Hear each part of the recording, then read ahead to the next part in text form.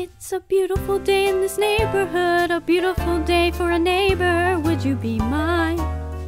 Could you be mine? It's a neighborly day in this beauty wood, a neighborly day for a beauty. Would you be mine? Could you be mine? I have always wanted to have a neighbor just like you. I've always wanted to live in a neighborhood with you. So let's make the most of this beautiful day. Since we're together, we might as well say, would you be mine?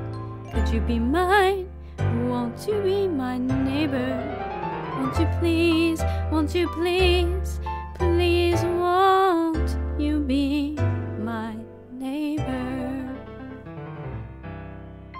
Mandy Hale has been kind enough to tell me what inspires her to write and what her writer's New Year's resolutions are. Hey Shelby, I hope you're having a very Merry Christmas in your little corner of the world. I wanted to respond to your question about what inspires me to write first and foremost. And honestly, my life. Everything I write is based on either something that has happened to me in my life or something that has happened to one of my friends or family members or someone that I'm close to. In terms of New Year's resolutions to set for yourself as a writer, here's the thing. We tend to get really overcomplicated with our New Year's resolutions that it gets so unmanageable, we feel overwhelmed, and by January 2nd or 3rd, we've already given up. 1 decade ago, way back in 2009, I set a New Year's resolution, a very simple New Year's resolution, to write more.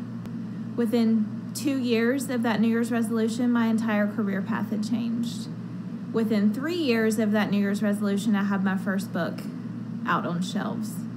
So keep it simple.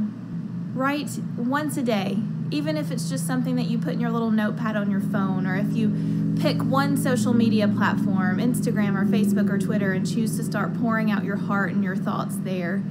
Now we will be needing Trolley to help us end up in our next destination, the land of make-believe.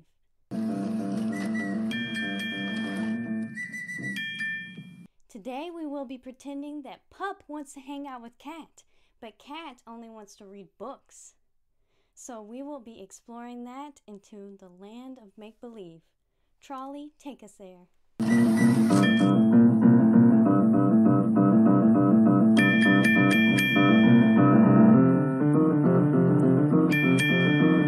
Hey Cat, how's it going? Let's run to the park and play and talk to all the animals in the neighborhood.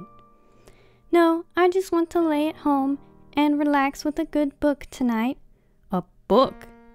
Gross, that isn't any fun. Why would you want to go read about life when you can go live it?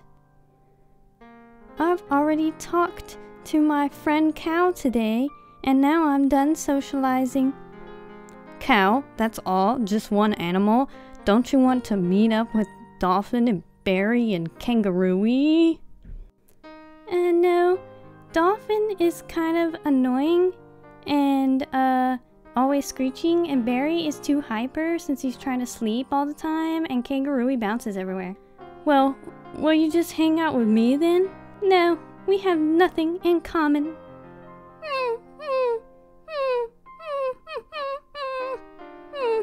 What's going on there, Pup? Cat doesn't want to hang out with me. Well, do you like anything Cat likes to do? No, not really. Cat likes to read books. Do you know what kind of books? No. Did you ask? No, I just said how books are not as great as experiencing life. Well, if you act like that, Cat will never like you. You'll have to give books a chance. Fine, I will go and ask about the book and take a look at it. You want to borrow one of my books? You want to shred it?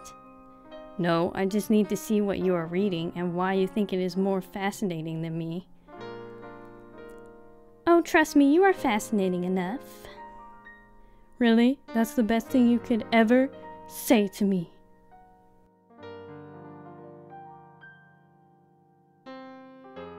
Wow, Cat, this really is fascinating, and now I know how to get you to hang out with everyone else. We can role play from your books. We can even make a stage and everything. Wow, that's actually a fun idea. Your magic is no match for my cunning wits. With magic, I can wish wits. Oh, Molly thinks she can outsmart everyone. What Barry, Pup, and Cat have been accomplishing is acting. And here today to tell us about their acting in the wonderful classic show Sabrina the Teenage Witch is Melissa Joan Hart. Shelby, hi! It's Melissa Joan Hart. So I love that you love Sabrina. Sabrina is very close to my heart. I was her for 7 years and been talking about her ever since. It's funny, I just showed my son the show the other day for the first time. He watched like one before, but I think it was the one with his dad in it, which was season 7, episode 1. So if you see that one, you'll see my husband in it, Course of Nature. But I showed my son episode 1, 2, and I think 3 the other day, and it was really fun to watch. I turned Libby into a pineapple, and what else did I do? Some crazy stuff, some fun stuff, some really memorable stuff. That first episode, I didn't realize like how much is in that episode, really. I guess I thought that like the I'm normal, I gotta go tell the cat. I thought that was like from a later episode and stuff like that. So it was really cool to watch it again. So thank you. I'm so glad it's your favorite show. And I just want to say have a happy new year. I hope that 2020 makes all your dreams come true, and just sending you so much love for the holidays and especially for next year. Mwah. I hope that you have an absolutely wonderful new year, and I am praying and believing for blessings and love and happiness to abound for you in 2020 and this new decade. Again, Shelby, Merry Christmas, Happy New Year, and I wish you the best.